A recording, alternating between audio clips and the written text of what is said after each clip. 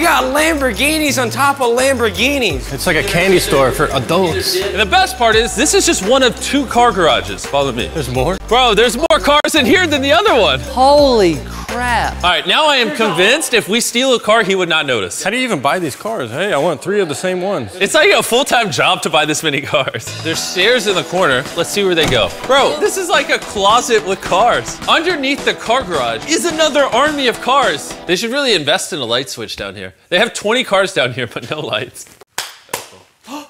Did I? No way. No. No way! No! That's why there wasn't a light switch. I was like, who can afford to shove 30 cars in their basement but not electricity? Now, don't get me wrong. All of the rooms in this house have been awesome so far. But if I owned it, I don't think I would ever leave this next building. This is awesome.